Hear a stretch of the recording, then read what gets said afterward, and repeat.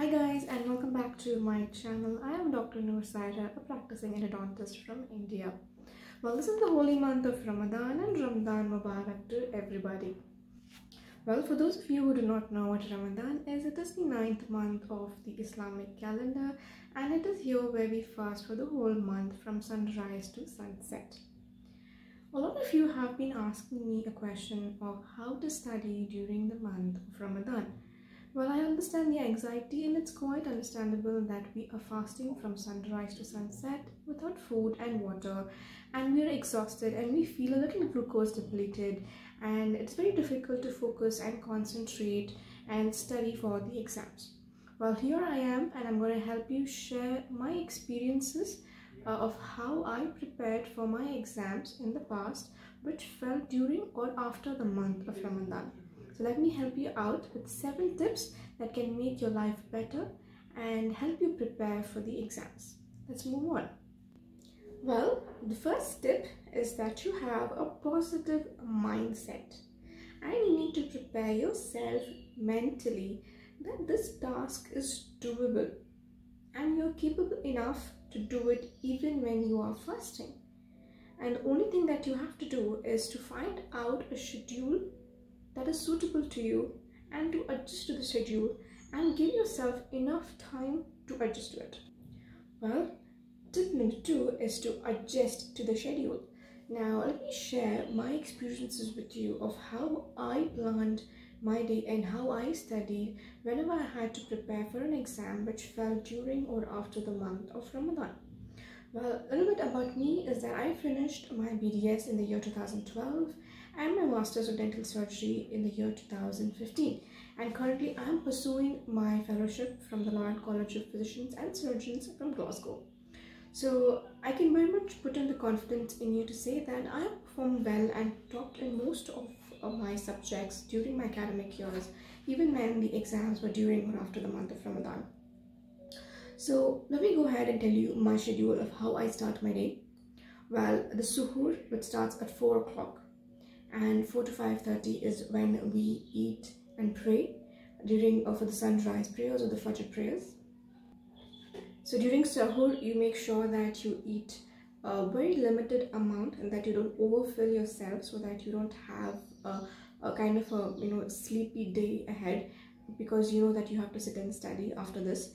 And you make sure that you have a cup of coffee or a cup of tea, whatever you prefer, so that it provides you some amount of caffeine and it also prevents you from fasting headache.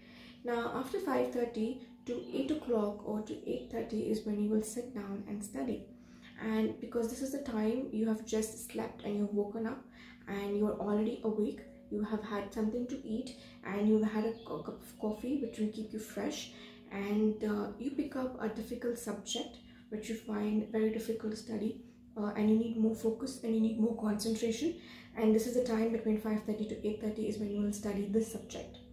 And after 8:30 you will take a nap till 12:30, whatever is comfortable for you, for about a period of at least 3 to 4 hours.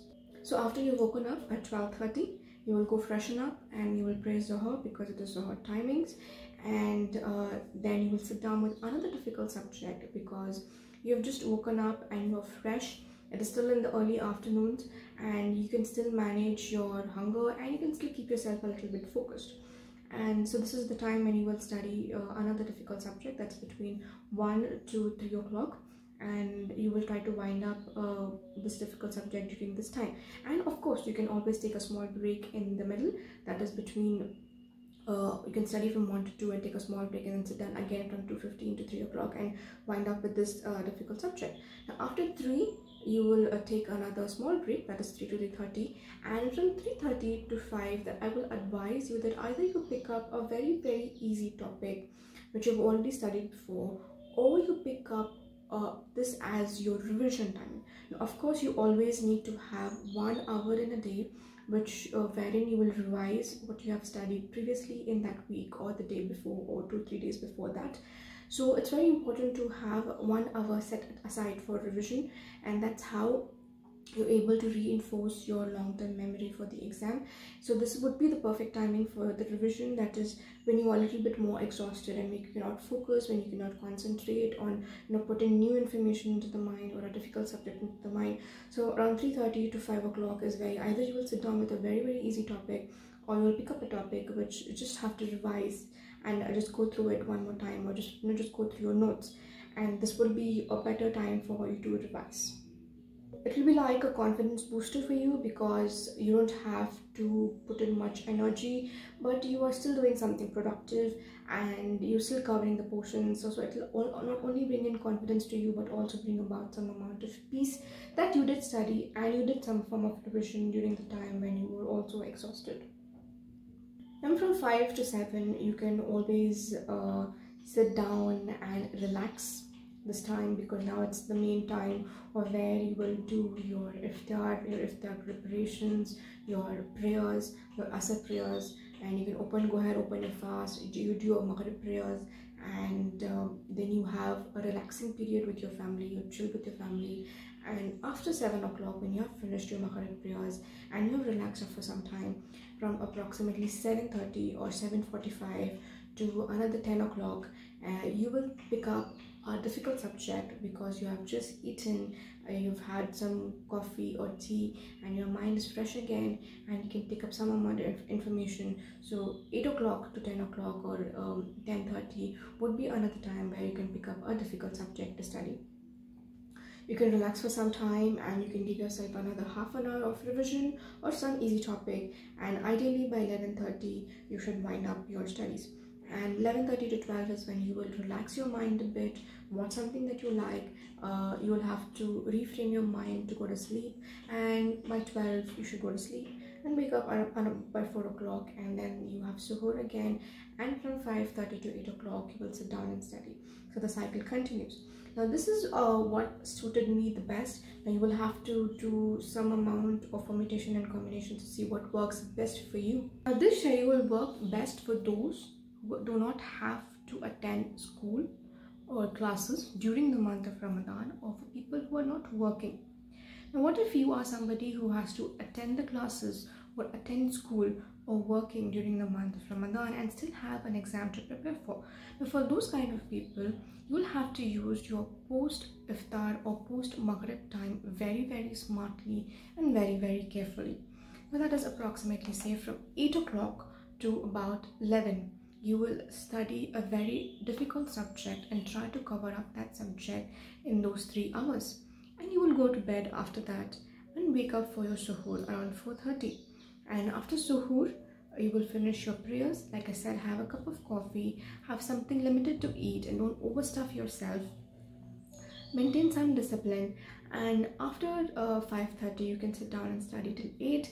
And if you're somebody who's working from 8 to 4, you will come back by 4, probably cover up with your prayers and go to sleep until the iftar time. And you'll have to relax yourself after you come back from work and sleep well until the iftar time.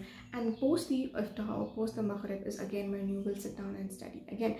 So you will have to cover up major of the portions during iftar, after iftar and after suhoor.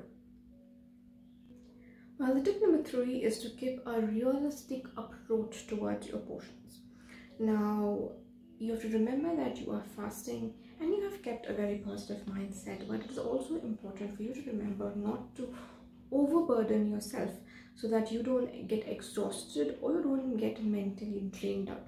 So you have to plan a schedule for yourself for the whole month, because you already know what time your classes are going to be, or whether you not have any classes, or what time your suhoor is going to be and what time your iftar is going to be. So you have to plan out the entire month for yourself, and remember not to overburden yourself with excessive amount of unrealistic covering up of the portions.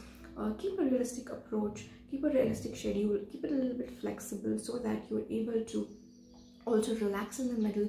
And the more you are able to relax, the more you have a more positive mindset, and the more that you're able to cover. Also make sure that you have some reward for yourself at the end of the day, each day, that keeps you motivated.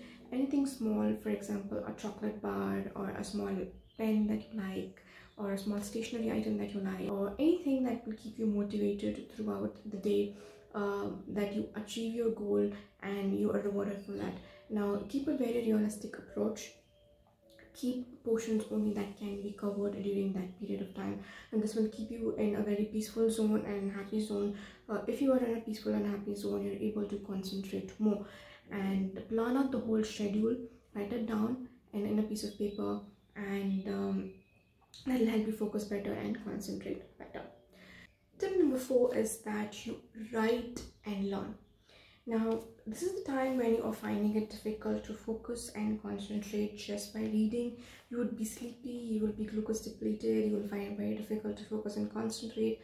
So it's important for you to write it and learn. That will help you develop a picture memory. Now, when you write and learn, or when you draw and learn, you're not only reinforcing writing, but you're also reinforcing the whole information in your brain, and that will help you develop something called as a picture memory, or will reinforce long-term memory, and you're able to grasp the information better, and you're able to remember it for a long time. Tip number 5 is to be patient. Now remember that this is a little difficult time, and that you are fasting from sunrise to sunset, and you have this whole exam burden that is going on. It's definitely not easy. Make yourself understand that it is not going to be easy, and you have to be patient. Now be patient enough to understand that it is going to take some amount of extra efforts to keep you going, and it's definitely going to bring about positive results. So none of the hard work ever goes for some waste, and just keep yourself cool, calm, and be patient. Tip number 6 is to make a lot of dua. That is, make sure that you are not skipping your prayers. Now you take those 5 minutes break during the day to complete your prayers on the time. Now this will not only instill a positive mindset, but it will also bring in a lot of peace to you.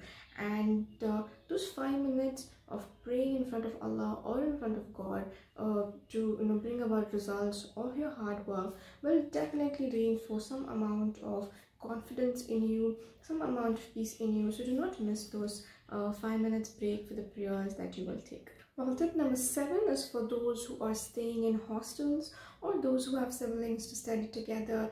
It's a group studies. Make sure you're studying along with another one more person, another 2 or 3 people, so that you keep yourself motivated and you don't feel alone, and you're able to keep progress together. You can always also do a group study through a WhatsApp call or any other form of calls to keep yourself engaged with the other person that's also studying along with you. So I hope these 7 points, or these 7 tips, were helpful to you to prepare.